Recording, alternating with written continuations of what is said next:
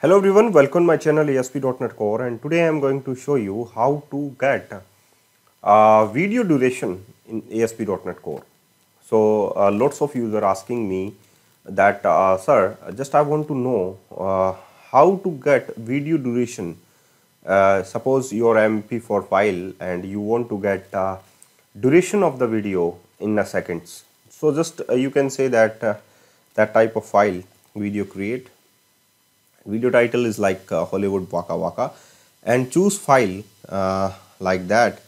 Just I want to select which one is selected, that is selected, and just I want to get the video durations like that. So here we have, you can say that the video duration in the VM, that is the 7 seconds.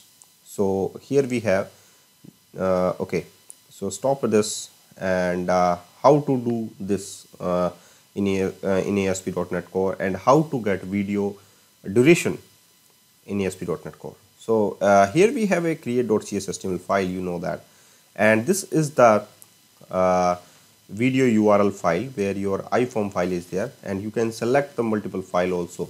So there is no need actually doing this, but you can take it. ESP4 is video URL.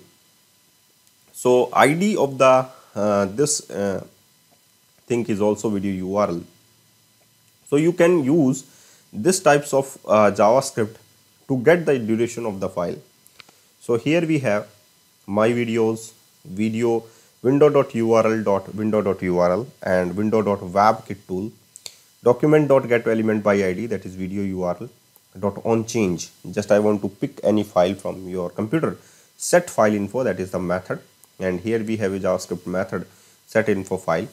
Files, that is 0, so just post in the array in the JavaScript, and document.getElement, that is video is created, and metadata is preload.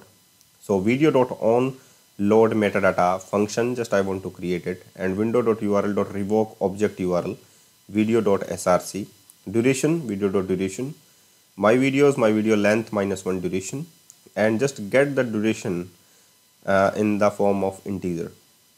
So here we have a video duration dot value, that is parse int duration. So what is the duration video right at here?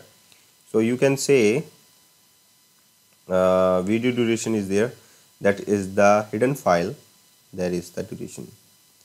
So okay, so after applying this JavaScript code, you can just apply this JavaScript code, and also you just get the video duration on your VM.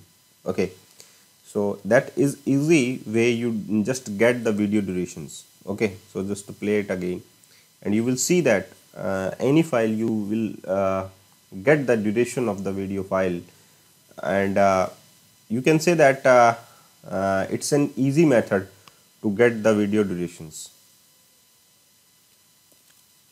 So here we have, and just get the video duration also.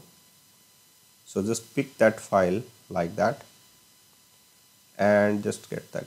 Oops. And you will see that here we have the duration file, that is 21 seconds. Okay, so thank you guys for watching this video, and keep watching all other videos which is related to ASP.NET Core.